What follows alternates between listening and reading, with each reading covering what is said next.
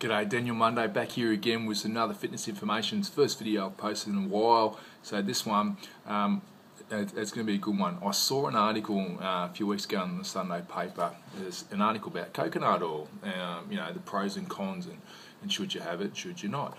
And to be honest, it is fantastic. I've been having coconut oil for a little while now.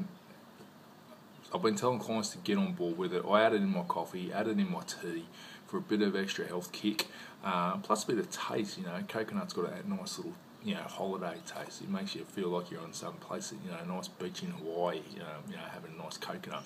But the benefits are fantastic. It can help boost your metabolism. It's fantastic for fat loss as a result. It can help as a great health. It boosts your health. So if you've got a cold or you're a bit run down or whatever, it can help boost that. Basically, the list of coconut oil, it's as long as your arm. And this article was saying there was a health foundation on there, who, if you're Australian, you'll be able to work out who it is in a minute. But I don't want to publicly bag them to cover my own backside. But it's the same organisation that gives a tick to certain foods. And this food's good, or this food's a healthier version. They do it for pizza and pies and sausage rolls and all this fast food rubbish. They even had a section at McDonald's where you can have their food, their so-called healthier food. But they think coconut is bad because of the saturated fat, and they advise against coconut oil. Now, this is the biggest hypocrisy there is, because they don't get paid. So of course they're not going to recommend that. You have to buy their recommendation. You got to pay the cash. It's a very expensive process you got to go through to get your food on there. Even if it's a load of rubbish and it's total processed food, it can make the tick as it can make the cut as being healthy.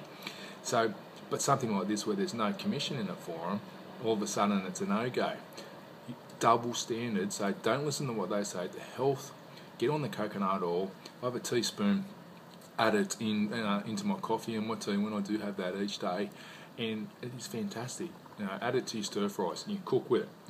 You can bake with it. Okay, it is a fantastic way just to give you that little boost to your to your training and also to your results. So that's short and sweet for this week. Daniel Munday, over and out. Get on the coconut oil. Yeah, by the way, you can buy it from like a health food store.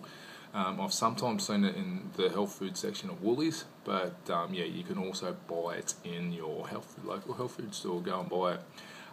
It is fantastic to get on. It's also good if you have like rashes and so forth. You can put it on your skin. I've had a bit of irritation on my wrist, and I've used that, and it definitely gets it quicker than any sort of cream would. Get on it. Over and out.